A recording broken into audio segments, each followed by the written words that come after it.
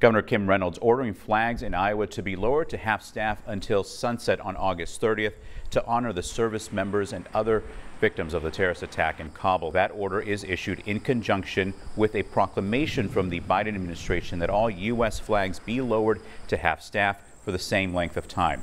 The governor releasing a statement saying, quote, "There are no words that can describe the pain felt by their fellow soldiers, family, and loved ones. We cannot thank the brave men and women of our armed forces enough for what they do to preserve this incredible nation."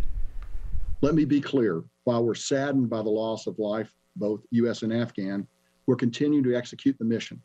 Our mission is to evacuate U.S. citizens, third country nationals, special immigrant visa holders, U.S. Embassy staff, and Afghans at risk.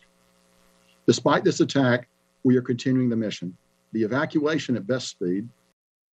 That was U.S. General Frank McKenzie talking about the ongoing evacuation efforts for Kabul. The White House says more than 7,500 people were evacuated Thursday as 14 U.S. military flights carried thousands out of the country.